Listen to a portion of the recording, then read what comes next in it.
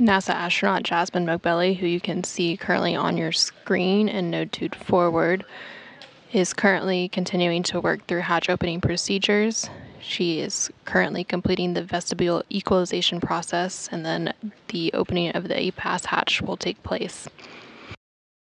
And here we are getting live views inside Dragon. You can see that the crew has removed their suits and are in their blue flight suits awaiting hatch opening.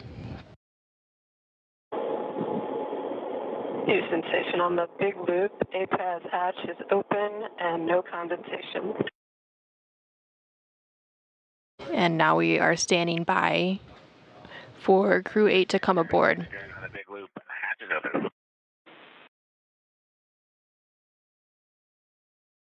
And there we can see Crew-8 being joyfully welcomed aboard the International Space Station.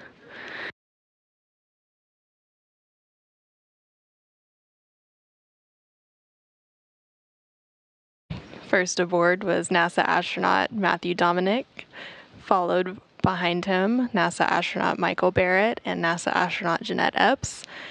And pulling up the end, we have Roscosmos cosmonaut Alexander Grebenkin.